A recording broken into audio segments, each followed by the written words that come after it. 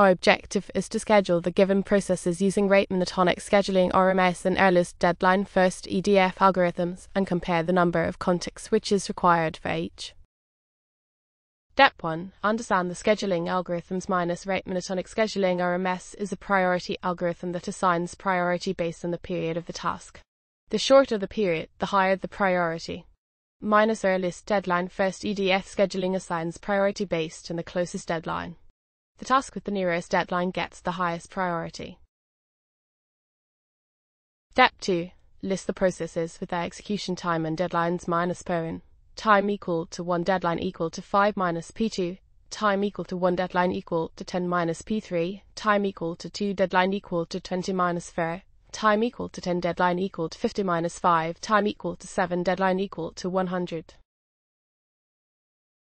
Step 3. Schedule using RMS minus assign priorities based on the period. In this case, the deadline is considered as the period since it's periodic. The shorter the period, the higher the priority. Minus priorities. Paren P2 P3 FAR 5 minus schedule assuming a hyper minus period or scheduling window of LCM of deadlines. But for simplicity, let's consider the first 50 units of time. Minus 0, minus 1, paren minus 1 minus 2, P2 minus 2 minus 4, P3 minus 4 minus 14, FAR minus 14 minus 15. Paren repeats every 5 units minus 15 minus 16. P2 repeats every 10 units minus 16 minus 18. P3 repeats every 20 units minus 18 minus 28. FAR continues as it has the longest execution time minus continue this pattern, filling in paren P2 and P3 based on their periods. Step 4. Schedule using EDF minus assign priorities based on the closest deadline. Minus initially, all tasks are ready, so paren has the earliest deadline.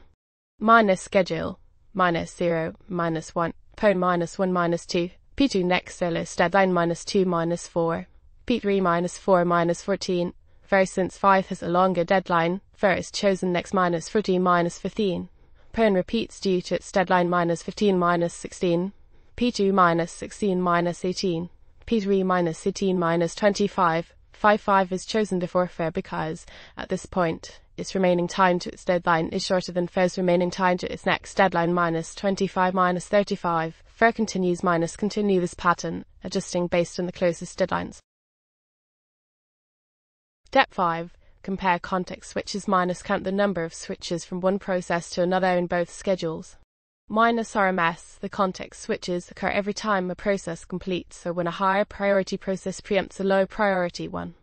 In the RMS schedule, context switches are more predictable based on the fixed priorities.